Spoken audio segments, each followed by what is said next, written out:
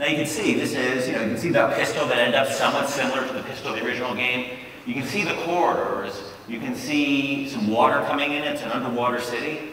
But what's missing? You see corridors, you see some destruction, like some crates. Hey, we time to crate here, so 15 seconds. I'm going to talk about what that is in a little bit. But the world, it's not saying very much to us here. It's a world, like, it's I think it's reasonably well detailed in terms of texture maps and everything. Here's some early monsters. You can see a Big Daddy who appeared fairly early and near to his final form.